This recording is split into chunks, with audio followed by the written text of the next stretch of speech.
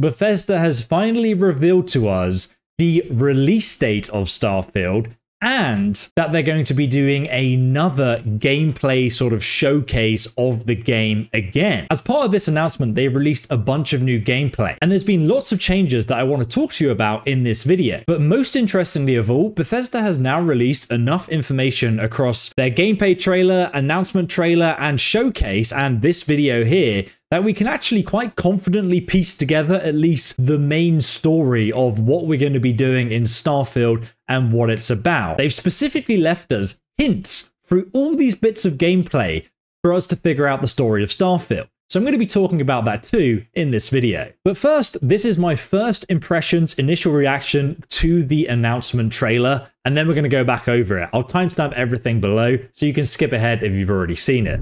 Starting off with a huge spaceship that I really hope we can explore.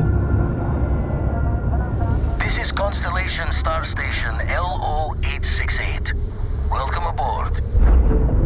That's Earth. And that was the satellite we saw in the reveal trailer. The eye's showing signs over another one of those big anomalies.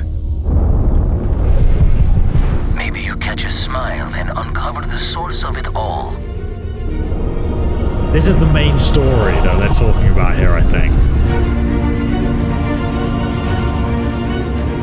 Oh, that's from the drawing! That's from the blueprint we saw in the trailer!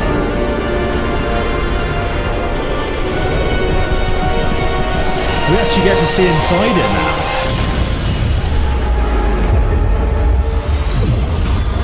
now. Is it a black hole? It looks like some kind of teleportation device. We're going to talk about this in a moment. 090623.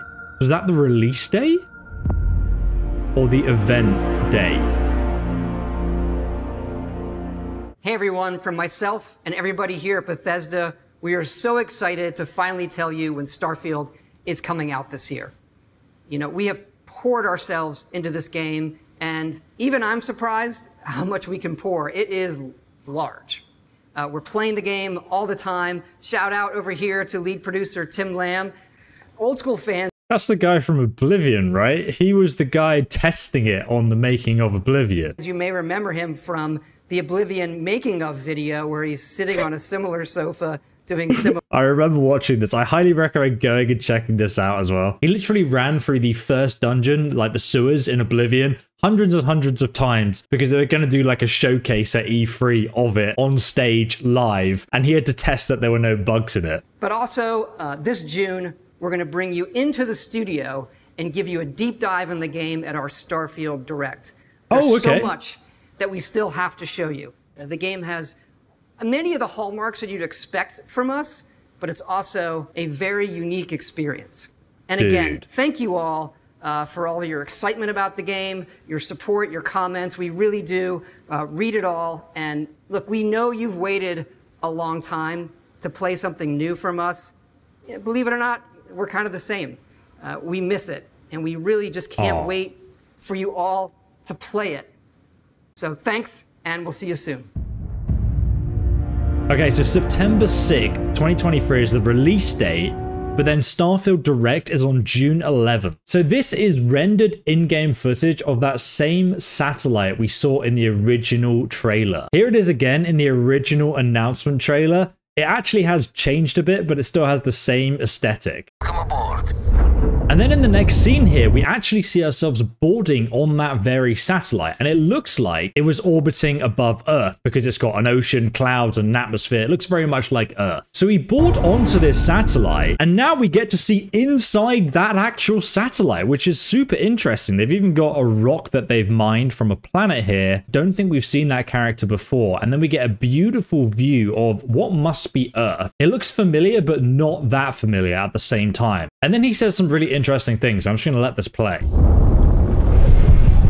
Maybe you catch a smile and uncover the source of it all. So this, and what we see here, I think this is referring the source of it all. In the teaser trailer, we see this blueprint with all these interlocking rings that seem to, spin around each other just over here. You can see very clearly the same thing. If we go back and listen to what the lady says. It's the key to unlocking everything. It's the key to unlocking it all. It's the key to unlocking everything. And Todd Howard was asked about this in interviews. He actually said Starfield kind of poses some big questions, like the question of why are we here? What are we doing? Where do we come from? Like, how was space created? And he even says it addresses questions in religion as well. So whatever this thing is, it addresses the big questions of the human race. But when we see it here in the trailer, it looks very alien. Now, we also know from the official gameplay trailer that we're going to be collecting these sort of artifacts, which the game refers to them as. And these kind of look like they might fit into whatever this thing is here that we're looking at. In fact, if you look closely, you can see these white little sort of logos here, very alien to us. These are the exact same symbols that we see here on the artifacts. We even see them again right here. It says Alpha, Beta, Chi, Delta, and it's got these same sort of weird squiggly line shapes. And then there's even another connection. You can see this sort of building here. It looks exactly the same as this mystical thing that we find on this planet. And if you look at the Starfield poster as well, you'll see that that same thing we see in the gameplay, looks like it's shooting a spaceship out of it, like some kind of black hole or teleportation system. So whatever this thing is, Starfield has made it very clear from the gameplay and trailers and information it's given us so far that it is the key to answering the question of who we are, why we're here, what religion is, and all those big questions that, you know, really fascinate us as human beings. What a compelling story. So we sort of head inside towards it. It automatically starts opening, which is interesting. There's an interlocking puzzle here, and all these rings sort of slide together to obviously lock. But as our character specifically approaches it, it starts to unlock. Now, I don't know if that's because we're special, or there's a reason for that. Maybe we collected the artifacts and slotted them into here or something. And then we go inside and we see what appears to be some kind of crazy teleportation device. Your character is actually going into whatever this is, and inside it is just this black void. And then after a few seconds, you just disappear and you vanish into what looks like, you know, the Doctor Who sort of wormhole. And that's why I think it's a teleportation device. You know, it's like going into light speed or something.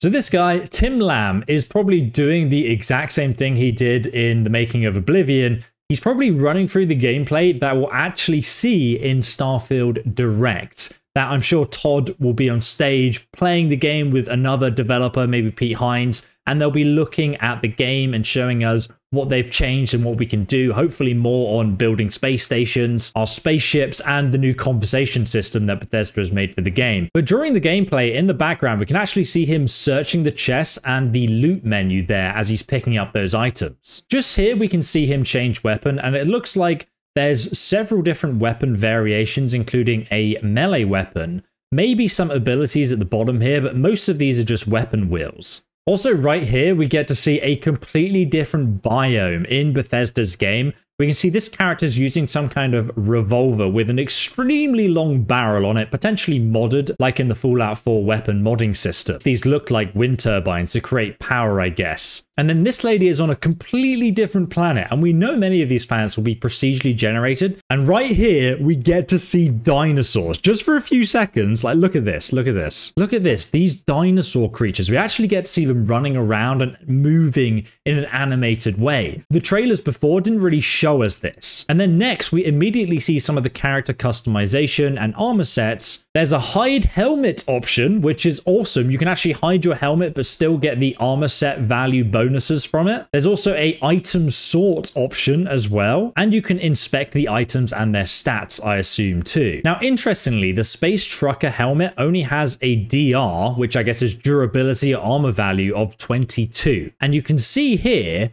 that it has explosive damage, and then energy damage resistance is plus 30. And then I don't know what this is. This could actually be oxygen. So how much oxygen level you have while wearing this. There's also temperature, atmosphere, radiation. It also has a price value as well. And then we see the Shock Troop space helmet, which has completely different values on it compared to that one. So it's very cool to see all the stats that we're going to be tracking and how space is going to be a harsh environment, it seems. I wonder if they're going to kind of launch the game with survival mode, like with Fallout 4. if you want that experience, you can be affected by all the elements of space or not. And then on the next slide, we get to see this. Now, apparently this creature is called a hunting something. Interestingly, it's level 75. I don't know if Starfield's going to have a level cap. Also, they've redone the HUD again. You can actually see the light side, the dark side of the moon. Also, you've still got the oxygen and CO2 levels. You've got like the map marker pointing you towards your objective, any locations around you, or this seems to be in some kind of space station that's overgrown with like an alien infestation. I love that he's got the NASA star system picture as well in the background there. You can subscribe for future in-depth analysis of the upcoming Starfield content. Thank you so much for watching. I'll see you there.